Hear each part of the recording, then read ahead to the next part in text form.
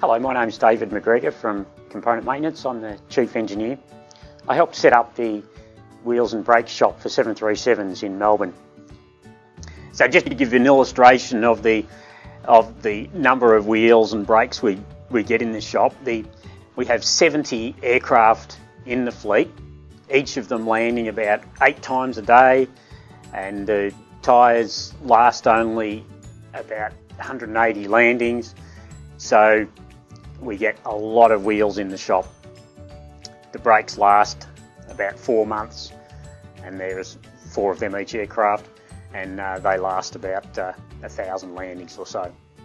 Some of our major goals as part of reintroducing wheels and brakes into our component shop in Melbourne was to ensure that we eliminated hazardous manual handling, have our staff involved from the beginning to the end, lowering our cost of maintenance and increasing productivity, and making sure that we met our target of no injuries to anybody at any time. After the design process, these safety solutions were implemented. The assembly and disassembly machine.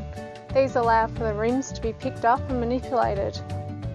The conveyor systems move rim from station to station without our staff having to lift or carry these.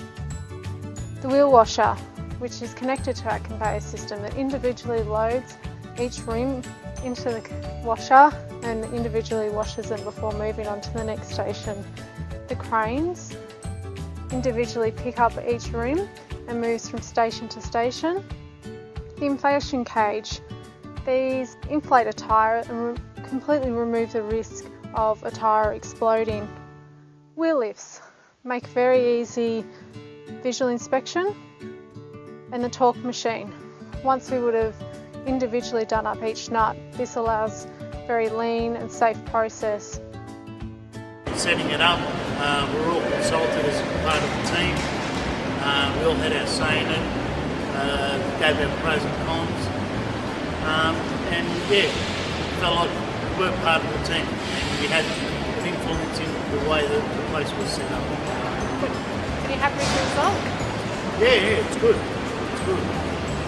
Safety really is our first priority, and we're really proud of this world-class facility.